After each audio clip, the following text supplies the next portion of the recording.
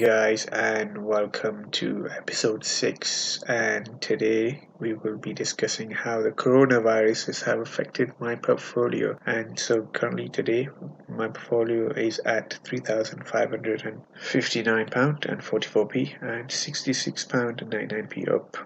Today's episode, I will be talking about Sirius Real Estate, ticker symbol SRE, and this is a commercial REIT based in Germany. And investing has given this a technical summary of a strongly buy over the long term. So as you can see here, and the graph is generally going in the right direction with not too much volatility, and the PE ratio is at 8.57, which means that it's going to grow in a positive way, and current yield at 3.35, which is a fairly decent amount. So I purchased £20 worth of these shares. Moving on to WWE, where I purchased 2 shares. And if you're not familiar with what's happened with WWE, they fired 2 of their executives, and this drove the price down from $62 to about $45. So I managed to pick up to say $48, and WWE has some great solid fundamentals, so this should go back up.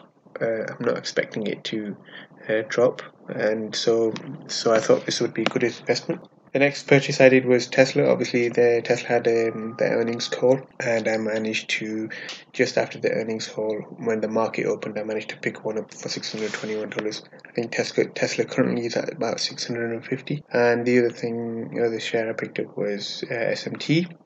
Also, I picked up BT, which has currently had some good news recently where the deal with Hawaii was accepted. And so I thought this good news, and it was on the upside dollar cost average, and I put £200 in. And then straight after that, there were some technical issues with the actual deal, which cost BT about 500 million, which isn't a lot in terms of the size of the business, but it drove the share prices down. So if you can have a look, I think BT and Shell were the biggest losers for this week, and the overall, if you look at overall, everything has dropped in value apart from Tesla. So it's not great.